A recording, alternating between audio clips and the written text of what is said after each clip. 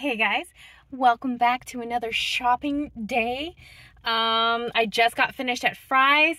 I've already gone to Trader Joe's. My last stop is going to be Sam's Club, and then I'll show you guys everything I got. I have returned, my friends, from the 3 grocery stores, and this is what I got. And all I can say, guys, is it feels like I'm starting over. I'm upping the protein that I'm eating each week, and boy oh boy, we ate through like all the things that I had backed up in the fridge. So I had to restock. And we went through a lot of our produce this week. I needed to build a stockpile back up of some things I actually finished off. Let's go through everything. It's a lot. Okay, starting off with my small little Trader Joe's haul. 2 of these little packages of hash brown patties for Mike's breakfast. Trader Joe's is the cheapest place that I have found for these. So whenever we get over there, we buy some.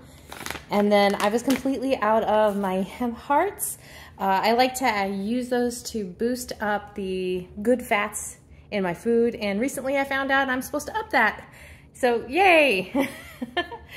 Next, and the total for these 3 items from Trader Joe's was $12.07. Next, Fry's. Fry's is all of this right here.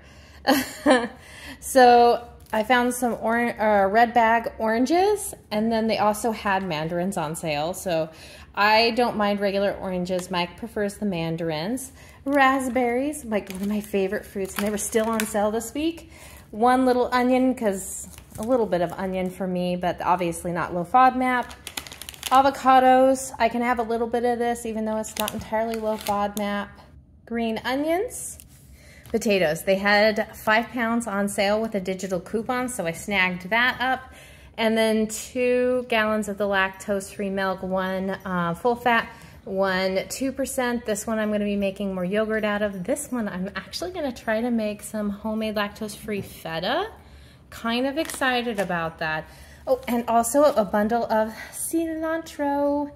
The thing that I may have gone a little bit overboard on was meat this week, but oh my gosh, they did have some great deals on white meat chicken, this package of chicken drums, and the pork roast was on sale, so I got a huge one of those.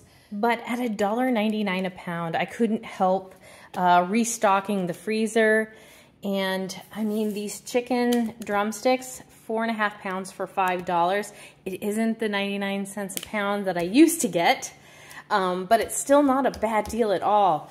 This pork roast was $1.79 a pound, and this is, I'm gonna chop this up into a couple of different ones, probably make some slow cooker pork with the part that has most of the bone in it, well, all of the bone in it, and then, you know, make like skewers or something out of the rest of it. We'll see what I make out of it. I made it out of Fry's for a pretty darn good price. Everything was on sale except for the green onion, the cilantro, and the lactose-free milk.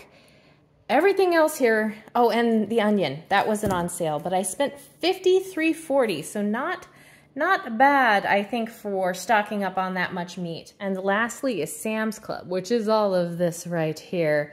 I got ground beef and potatoes. Originally, I was gonna make meatballs and rice for Mike for his lunches this week, but these potatoes were on sale. They were $1 off, so they were like $5 for this big pack of potatoes. What is this? 5 pounds, so $1 a pound for the like creamer potatoes. He really, really likes these, so I think I'm gonna put those with his lunch this week instead of rice. I was gonna get cantaloupe, guys, but they were out. They're out, and then I saw these. And persimmons are literally one of my favorite fruits.